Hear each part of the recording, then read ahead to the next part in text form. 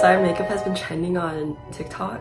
That's what we're gonna be doing today. Fix the lighting because the lighting was pretty bad. But yeah, I'm gonna be following this makeup tutorial for the Siren Eyes makeup. I think there are a lot of different types of Siren makeup, but I really like this take on it specifically. I have almond shaped eyes with the double eyelid. So I'm going to take the eyeliner just above my crease. The easiest way to do liner is to make a couple dots in the shape you want it and just connect them with the liner. Now I'm just smoking out that exact same eyeliner. This is looking really crusty, but trust the process. She strategically places the glitter only right above the pupil and in the inner corner. Add a little bit of champagne to my waterline. This was such a slay. Don't even talk to me. I'm so obsessed.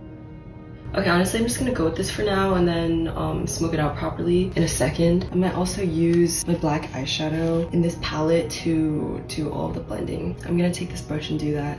Going back to my seat. So I just drew out this outline with, I don't even know what brand this is because everything's rubbed off, but I got it from one of my friends because she wasn't using it anymore. I'm pretty sure it was an eyebrow pencil. And I definitely think I'll have to do my eyebrows. Actually, let me do that first so I don't spend the whole time on camera eyebrow lift. I think this Siren Eyes trend came from that TikTok trend of the Siren Eyes versus doe eyes. Like,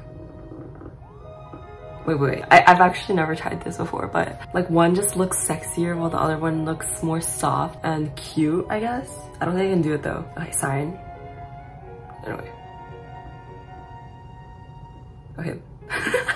This is so hard. So I thought it'd be cool to talk about the 7 feminine archetypes. This is a concept I've been thinking about a lot more recently because I keep on wondering why I'm single. Is it because I can't attract men? And I was trying to figure out, how do girls flirt with guys, because I like want to know how to as well. Just in case there's a guy I really like and I want to pull him. I have tools in my toolkit to do it. I discovered that these 7 feminine archetypes existed. The concept of siren versus doe eyes just reminded me of this because it's like different attractive energy. So the different archetypes are the lover, the maiden, the mother, the queen, the huntress, the sage, and the mystic. I'm actually just looking at this website called Women Love Power right now, and I'm just gonna research this while doing my makeup and just talk about what I'm reading because I don't actually have a lot of information on this and I'm interested now and I want to talk about it in this video, but I haven't done the research, so we're gonna learn this together. Apparently these different archetypes account for the different personalities within women. From what I remember, I took this feminine archetype quiz a long time ago, but I remember that the lover is kind of its own category, and then each one of them shapes how the lover manifests or something like that. Oh my gosh, why am I so bad at this? So it seems like the lover is basically the entire attractive essence of a woman. The lover is just like the woman's presence and magnetism, as well as I guess the natural creative energy because women hold the fetus and create a baby. And apparently it's basically like life force. Okay, wait, I'm gonna pat my concealer in.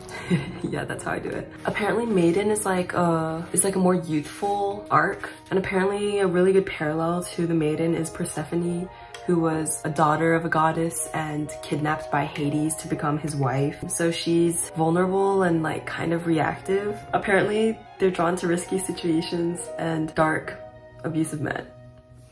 But as they mature, they endure significant emotional or physical loss.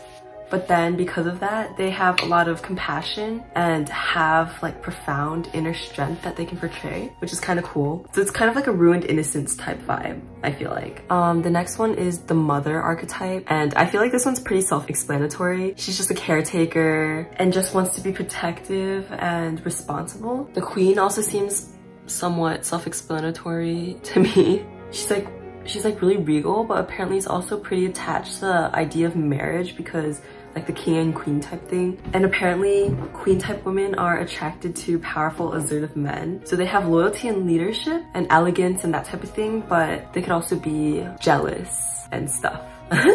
This is so interesting. I don't usually even do smoky eyes, so this is kind of like new territory to me. So after that, we have the huntress archetype. So this apparently is the more independent, the more independent female spirit. This is like extremely hard, to do while talking because it's like a wing, but also you have to fill it in, and this lighting, I'm literally using my camera as the mirror, so okay, I feel like it's kind of coming together. Apparently the huntress is more oriented towards self-reliance, courage, women empowerment type thing. Also sometimes they can be like emotionally unavailable and potentially even cruel sometimes. Then we have the sage archetype, which is, I think, kind of the embodiment of pursuit of knowledge and strategy. So they like to gather information, form alliances, and strive for things like discipline, power, that type of thing. And they're very emotionally objective and intelligent, but again, they can also be like a little bit emotionally unavailable and non-creative sometimes even. I think the last time I took the archetype test, I got Sage, but I feel like I kind of changed as a person. So I'm gonna take it again and I'm curious to see what I get.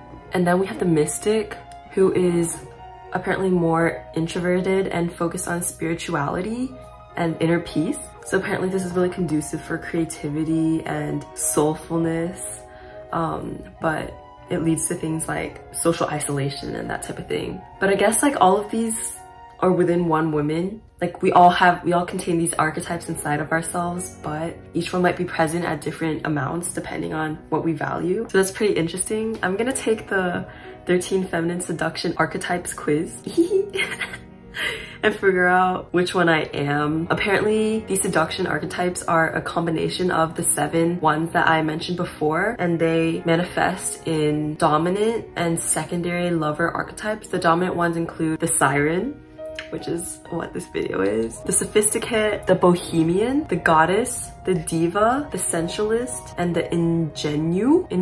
And then the secondary lover archetypes are the boss, the coquette, the enigma, the empress, the lady, and the gammon. So I'm gonna take the quiz. While I do that, I just finished the eyeshadow part and I'm gonna do eyeliner. This is a random thing that I got somewhere. It's called Physician's Formula. I don't know, it's some random drugstore one. I'm gonna really quickly do my eyeliner off camera. I'm just gonna read some of the questions out loud. I would feel uncomfortable living with my partner without being married or at least engaged. Honestly, I don't think so. I'm gonna say never because low-key I'd wanna know what it's like living with them before even getting like engaged. Because I feel like if I don't know what that's like, then I don't know them well enough, you know? I'm really careful with huge decisions like this, so I definitely want to know like full information first. I have little sympathy for people who are incompetent or those who make poor life choices. I feel like I do have sympathy for them, or empathy, but I'm like a really action-oriented person. So like when people come to me for help or advice, it's always really action-oriented. Like, what can I do to solve this? I kind of don't really have that much patience for people who just want to rant and like feel bad. And although I think feeling feelings is really valid, that's just not personally how I operate. So I'm gonna put like slightly agree. I'm motivated by a strong desire to achieve and make a meaningful contribution to society. Yeah, I'm pretty career focused, so that makes sense. In my free time, I enjoy attending lectures, cultural exhibits, or curling up with a good book. I've started reading recently, or like audiobooking, but I don't know if that counts because I don't think I would attend a lecture or definitely not a cultural exhibit. So I'm gonna say slightly disagree. I rely on my intellect and strategic alliances to cut my way through the world. That sounds kind of familiar to one of the archetypes we looked at. Yeah, definitely. I feel like something that I realized that I'm pretty good at is networking. I think a lot of stuff I get is through knowing people. So community is like really important to me. Okay, I'm gonna do the highlight part of the tutorial next. He strategically places the glitter only right above the pupil and in the inner corner. Okay, so pupil and inner corner. I prefer clothes that are stylish and figure flattering in rich, luxurious fabrics that feel good on my skin. Okay, honestly, I do like that. I'm not used to buying like high quality clothing with money because they usually cost more. I'm gonna put neutral because I do like them and I do wear like figure flattering stuff. Okay, so this was asking, I am magnetic. I connect with others and attract with little conscious effort on my part. I think this one's really situation dependent on how comfortable I am, because especially when I'm not super comfortable, I don't think I'm particularly attractive in that sense. So I'm gonna put slightly disagree. I think definitely a lot of other women are more, actually not. I'm gonna put neutral because I feel like at some points I do. And the more confident I get, I definitely think the more attracting I get. And I've been getting more confident recently, but I do have issues like taking space. I did the highlight. Ooh, okay. And now I need to do the inner eye corner. I'm gonna do a little like black eyeshadow fixing. I attract relationships with men who are dominating, emotionally unavailable, or abusive. Not abusive, but this is not good, huh? I do think I attract dominating personalities in men and also ones who aren't very well connected with their emotions. I'm gonna say slightly agree because for some reason, I think it's because I'm good at listening and I like hearing ideas from people, and also I'm not that good at taking space. But a lot of my close guy friends like talk a lot and I don't have that much space to talk. My ideal partner is powerful and established. In my eyes, he's a king. Honestly, ideally, like I think I want a powerful guy because I also want to be powerful. I don't want a guy who I feel like isn't on the same level as me. But at the same time, like I honestly don't. I've been contemplating over what I really want from a romantic relationship because again, like the dominating guys in my life these days, I'm realizing that I don't really like that as much. I want someone who also like listens to me and treats me right, and maybe I just haven't found the right dude or something like that. But I kind of do want a king, so I'm gonna put like slightly agree. In order for me to enjoy sex, I must be in an exclusive relationship, preferably married. Nah. I think exclusive for sure. Actually, I'm gonna put slightly agree because I think I really value exclusivity. If this guy's out here like screwing other women, then like, bro, I don't fuck with that. The fuck? At a dinner party, most likely to be engaged in a conversation with a group of men.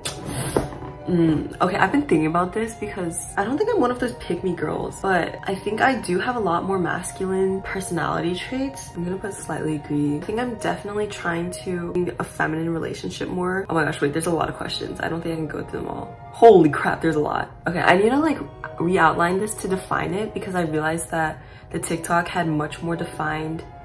Okay, wait a second. I really feel like this part should have been higher. I'm gonna fix that really fast and be back with my results. This is actually so fucked. Dude, I'm like okay with this side.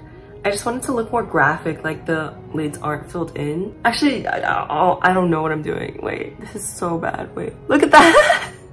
Holy fuck, why is this so hard? Okay, I'm just gonna try this one more time.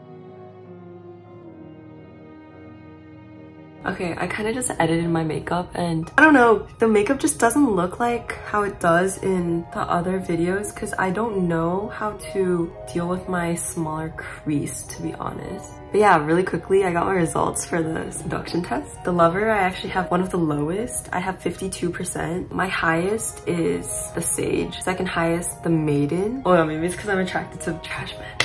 Apparently the siren archetype is dominant archetype, the lover, with every other score lower than 70%. I guess that means they're just like attractive. My results are the same as before. My dominant archetype is the sage, so my seductive archetype is the boss. Since my lover archetype is 50%, I need it to be above 70% in order to activate my like seduction power, I guess. I like the hair though. This is really random, but I've gotten into the habit of twisting my hair like this and then wrapping it around each other, tying it, and then it just like does a natural heatless curl. And it like tames my hair because normally it's like super poofy. Anyways, the boss. Your command power in the boardroom and the bedroom. Please. When a successful man meets you, he's met his match. Stop. Okay. It says, unlike the siren, you do not need to connect in order to feel fulfilled. When a man senses that you do not fundamentally need him, you ignite his instinct to chase and conquer. Okay, so does that mean in order to attract men, I need to act like I don't need them? Interesting. I just need to lean fully into my values, which is like building my career while finding someone who's enough to match me, I guess. Who will treat me well, but who's also similarly as driven. Dude, I don't know, man. Okay, my cool demeanor, while potentially fascinating, can also work as armor, repelling more than it attracts. No. Wait, that like 100% happens because I definitely know some of my friends, they're like, how do I get guys to like stop falling for me? Or like, all my guy friends are all my friends because they're interested in me. But I've never run into this issue because I feel like it's either that I make friends with guys who are unavailable or like guys who wouldn't make the first move because I just give off that type of energy where I wouldn't really accept that, question mark. Here's my final look. Honestly, I do like the way it turned out. I wish I kept it what it was at before, but this one's still nice. I feel pretty But overall, I'm like pretty happy with this look. I think it'll definitely be different on different eye shapes, but that's it for today, guys. Comment down below what seductive archetype you are. And let me know if you're also a boss. See you in the next one. Bye.